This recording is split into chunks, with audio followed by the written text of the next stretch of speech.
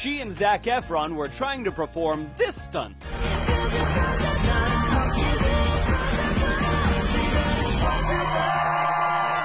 But she explained that making that actually happen didn't go according to plan. We come back together. You know, we're supposed to grab onto each other with the other arm and begin like this swing, which is in all the posters, and it's beautiful and that's great. But if you don't catch each other... Yeah. And here's what actually happened.